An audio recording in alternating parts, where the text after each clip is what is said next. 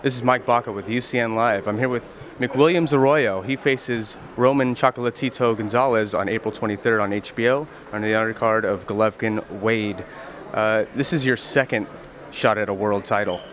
Have you learned anything since then, since that loss to I'm Not Ruin Wrong? Yeah, I believe every day I'm opened up to learn about boxing, and yes, I did.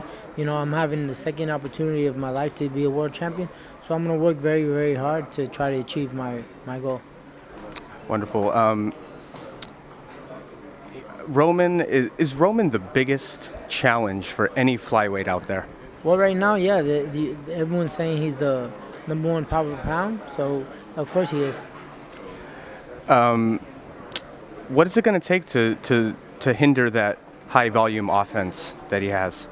Well, you know, let's see. I'm going to train very hard, and let's see how his style comes with my style. If I have to box him or fight him, let's see.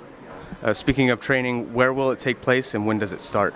No, I've been training always, but the sparring and the hard sparring is going to start the next week and the other week and so on.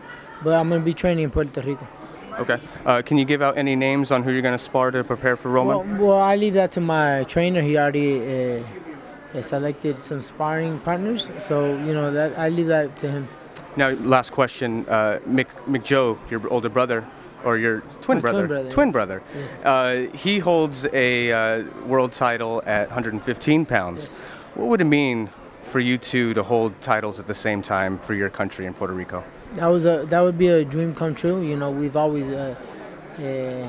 had that in mind. So, you know, as an amateurs, we both went to the Olympics together, and now as professionals, we want to become champions together. Right on. Well, for McWilliams Arroyo, my name is Mike Baca. This is UCN Live.